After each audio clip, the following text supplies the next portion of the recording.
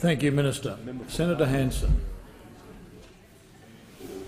I'm quite happy to remove this because this is not what should belong in this parliament. My question is Point of order, Senator Wong. Waiting the question. Thank you. Senator Hanson, your question. To Senator Brandis, the Attorney-General. Senator Brandis, in light of our national security of this nation, will you work with the to actually ban the burqa in Australia, considering— Order. Just a moment, Senator Hanson. I need to hear the question, so can I have some order on my left and my right? Senator Hanson, would you commence your question again, please?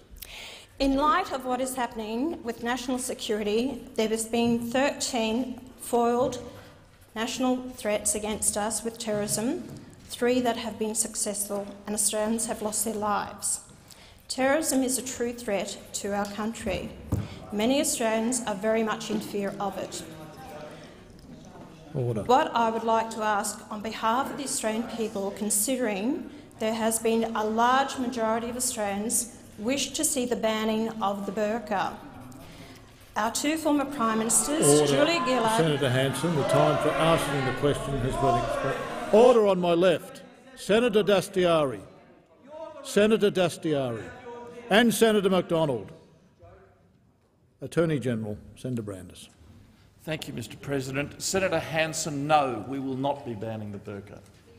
Now, Senator Hanson, I am not going to pretend to ignore the stunt that you have tried to pull today by arriving in the chamber dressed in a burqa, when we all know that you are not an adherent of the Islamic faith.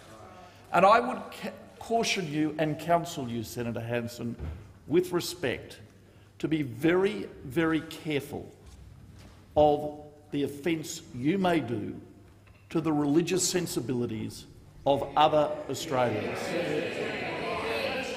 We have about 500,000 Australians in this country of the Islamic faith, and the vast majority of them are law-abiding, good Australians.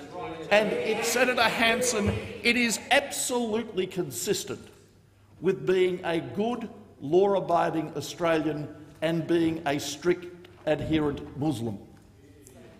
Now, Senator Hanson, for the last 4 years I have had responsibility preeminently among the ministers, subject to the Prime Minister, for national security policy. And I can tell you, Senator Hanson, that it has been the advice of each Director-General of Security with whom I have worked, and each Commissioner of the Australian Federal Police with whom I have worked, that it is vital for their intelligence and law enforcement work that they work cooperatively with the Muslim community, and to ridicule that community, to drive it into a corner, to mock its religious garments, is an appalling thing to do, and I would ask you to reflect on what you have done. Order.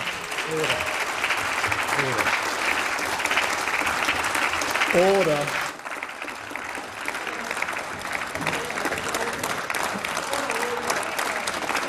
Order, senators.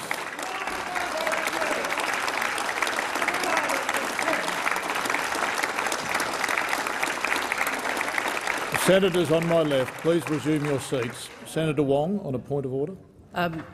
If I could, by leave, make a very short statement. Is leave granted? I think the Senator Hanson-Young, are you objecting to leave? I'm not Senator Hanson-Young. No, Please Senator address Hanson, me. my apologies. Are you objecting to leave being granted? Yes, I am. Well, leave is not granted, Senator Wong. Senator Wong, leave is not being granted.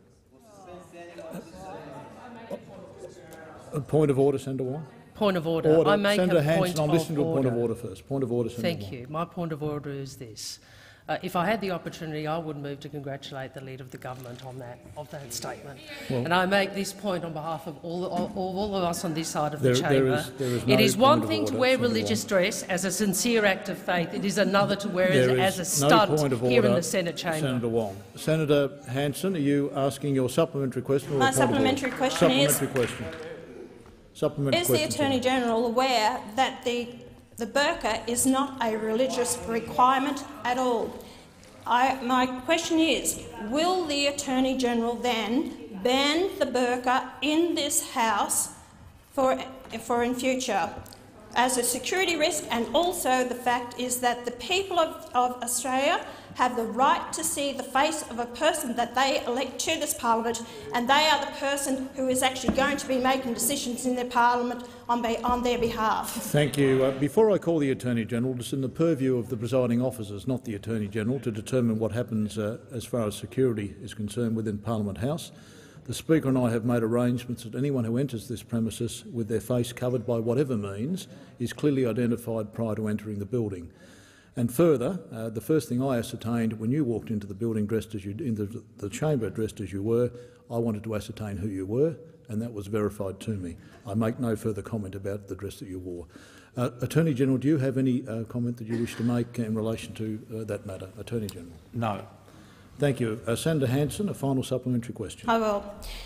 If a person who wears a balaclava or a helmet into a bank or any other buildings or even on the floor of the court, they must be removed. Why is it not the same case for someone who is covering up their face and cannot be identified?